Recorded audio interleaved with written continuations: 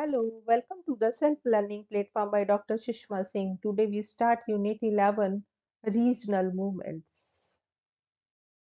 And our topic is Regional Movements, Regionalism and State Formation, some causative explanation. India has been territorially recognized into 28 states and 7 union territories. Out of this, we have today as many as 31 demands for statehood and sub-autonomy arrangements.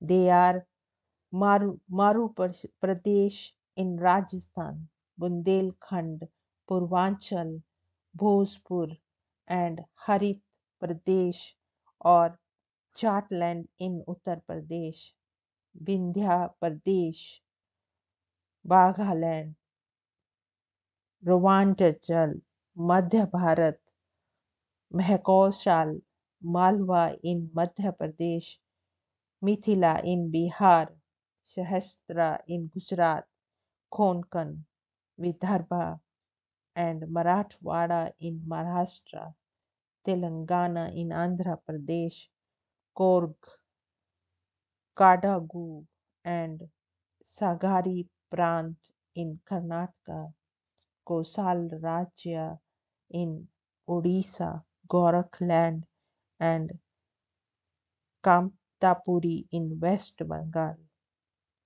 Autonomy demands of Jammu and Ladakh regions in Jammu and Kashmir, Bodoland, Karbi Anglok, and Purvanchal in Assam, Kukiland in Nagaland, Garoland in Meghalaya, and Hamar State in Mizoram.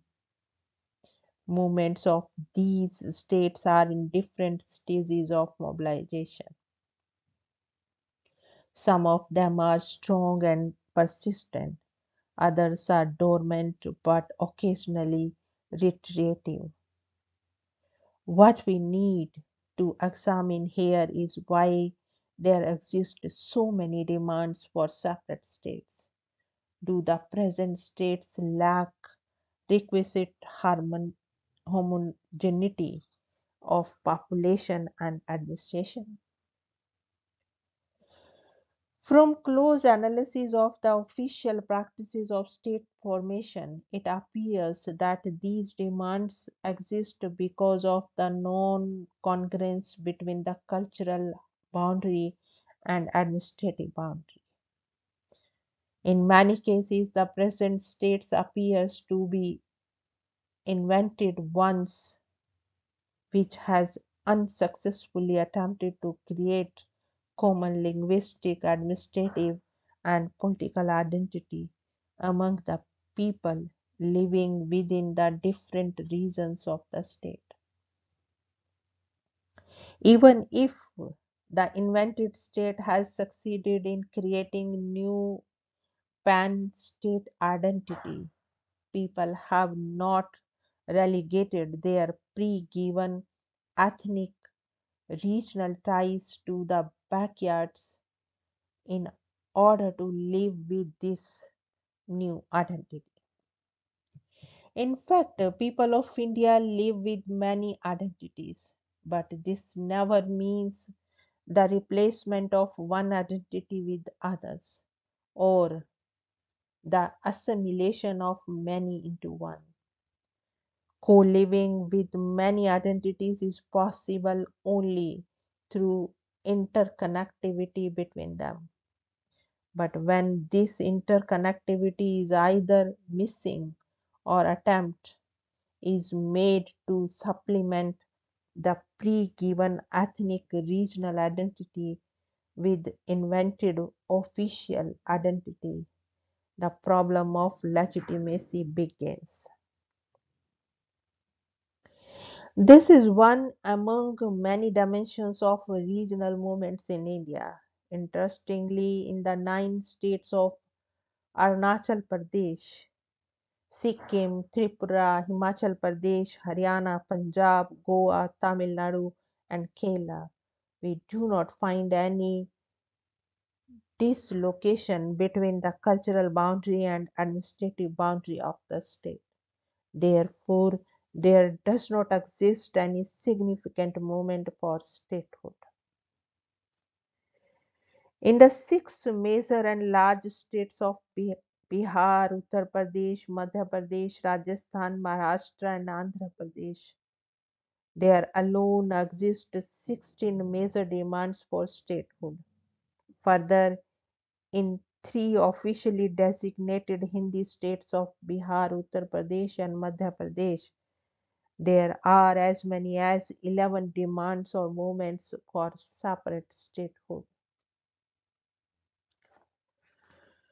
The very existence of these demands itself questions the legitimacy of these states being Hindi states and their artificial constructedness. In other words, region and state are non congruent.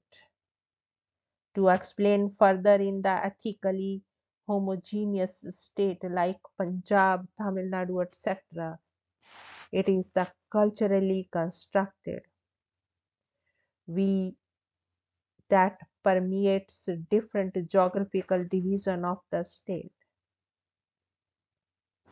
In this type of state, ethnic is conterminous with territory. Therefore, we are having least movement for separate statehood. While the ethnic states cultivate on the basis of pre-given identity, the ecologically distinctive state like Himachal Pradesh, Uttaranchal, Jharkhand, and other hill states are having ecologically shaped, constructed, and locally ingrained identities. It is the relative congruence of interest, destiny, and folk affinity that makes an ecologically distinctive state or region a cohesive political and administrative entity within the Indian Federation. On the other hand, in the composite plural states such as West Bengal, Bihar, Uttar Pradesh, Rajasthan, Gujarat, Maharashtra, Andhra Pradesh, and Karnataka, the similar congruence of affinity and interest lacks between the state and people of different regions. Coalescing together many distinct and mutually varying sub-regional identities within one dominant language like Hindi, Bengali, Rajasthani, Gujarati, Marathi, Telugu, and Kannada have formed these states. It was believed that these languages would, in due course of time, succeed in creating a broad regional state identity across the people and sub-regions of these states. But these languages have not been able to create a sense of imagined communities among two people living within two different sub-regions of a state. Bihar, for example, lacks requisite homogeneity of population, culture and language, geography, politics, and economics. This delegitimizes the relevance of state for serving the identific and development requirements of the people of Mithila region. This holds true with most of the above listed composition plural states. What has been stressed about is the fact that though the principle of dominant language may help to create an imaginary state, it fails to create the imagined community. Therefore, today we have demands and movements for the separate states of Mithila, Bhojpuri, Brij, Bundelkhand, etc. given their historicity of identity, administration, and exclusivity of development. These subregions are potential claimants of separate states.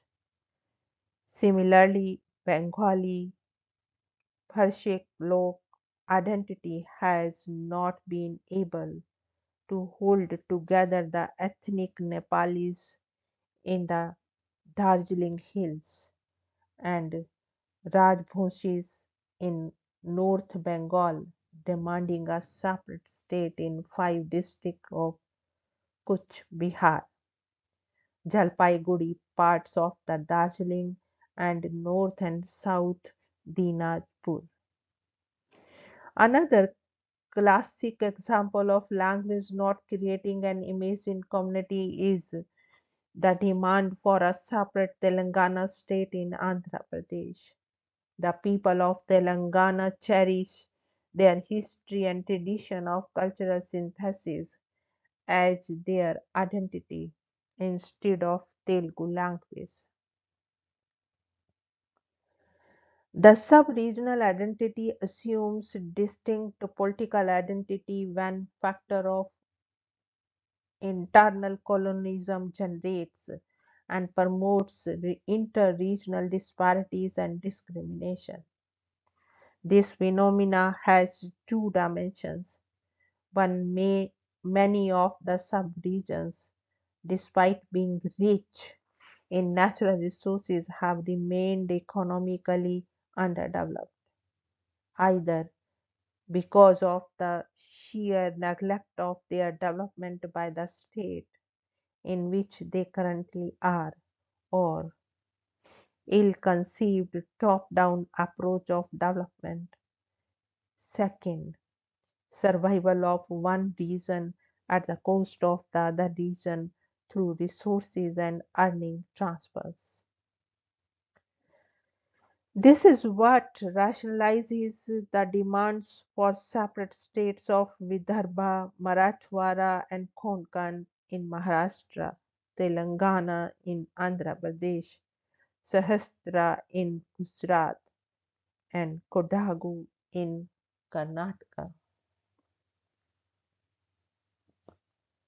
There is another dimension of it. It demands for Hari Pradesh in western Uttar Pradesh is any pointer, then it can safely be argued that an economically well-off region may seek separate statehood in order to retain its status as developed or developing economy. Now the next topic is salient pattern of movements for statehood. From above discussion, following salient patterns of regional movement seeking separate state may be discerned. In India, territory and community are symbolically linked. A region is known by the community which lives in it, and community is designated and characterized by the geospecifics of the given region. The demand for separate statehood arises from the synthesis between the two, community and geography. A territorial community seeks a separate state in order to be the sole arbiter of its cultural setting, political making, and economic well being of the people and territory which it claims as homeland. For them, the state formation means creating an institutional political space through which autonomous self of the society is not only expressed but preserved, protected, and promoted. People having distinct socio-cultural identity concentrated in few contiguous districts within the existing state system seek a separate state in order to preserve, protect, and promote their identity. It is argued that a separate state would provide them a political identity and a constitutionally documented institutional space for interest articulation and protection within the Indian nation. It is being contested that this would enhance their capacity to bargain with the central authority, as well as with other states in the overall distribution of political power and economic resources. This, in other words, means capacity endowment, which otherwise is not possible within the existing state in which they currently are. The cases of Uttarakhand and Jharkhand movements are important pointers in this regard. There is a perceived threat to their identity due to the existence of internal colonialism, expansionism, and hegemony of certain other regional or cultural groups. This also holds specifically true with most of the sub-regional movements in the northeastern part of India. They further argue that a separate state would ensure them of a self-assuring mode of economic development through better application and exploitation of local resources, talents, and skills. Some of the above-mentioned regional movements seek constitutional recognition, protection, and legitimation of their respective socio-cultural varieties by the state. It is at this level that the demand for functional elevation of mother tongue to the level of education and administration is made. This also includes inclusion of some languages in the 8th schedule of Constitution of India. Linguistic pluralism is another facet of socio-cultural regionalism. This, in other words, means preservation of cultural identity. Identity factor is extended to delimit states' encroachment upon the cultural space of a particular regional community. Cultural homogenization by the state on the pretext of having a uniform national cultural identity is opposed. Therefore, most of the regional movements emphasize autonomy, especially in the socio-cultural realms, and for exercising autonomy of identity, a separate state is legitimately demanded. A separate state in this context is perceived as congenial political space through which self of identity is preserved, protected, and promoted. This further means delimiting the areas of influence and interference by the state in the exclusive self of the society. This requires periodic restructuring of state-society relationship, especially in terms of the cultural rights of the people and their subsequent obligation to a broader territorial state. Arguably, state's role is perceived in pre-emotional terms and not those of interference, and such a state-society relationship is sought to be provided a statutory basis in order to avoid encroachment by any other structures of governance. Located within the realms of identity and development, regionalism for sub-regional groups serves as an ideology through which they seek to define their own administrative and political identity and their relationship with broader territorial state, regional state, and inter-community relationships. Regionalism provides them a bargaining space in the overall process of nationalism and federalism. It acts as countervailing force to centralization and allows polity and society to federal. It stresses for a decentralized framework of national unity, nation and state building and governance. Being an autonomist ideology, its twofold objectives are maintenance of regional identity and self-devised and sustained mode of economic growth.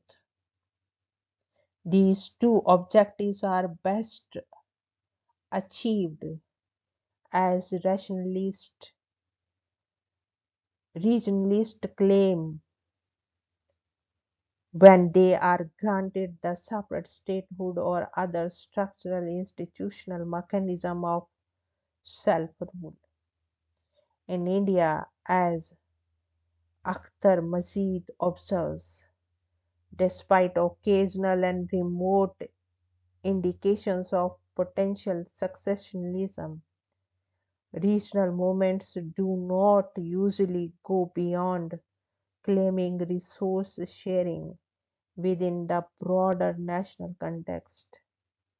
Regionalism, in this sense, can politically be understood as a search for an intermediate control system between the center and periphery for the competitive advantage in the national arena. We want to wind up this lecture and thank you so much for your attention.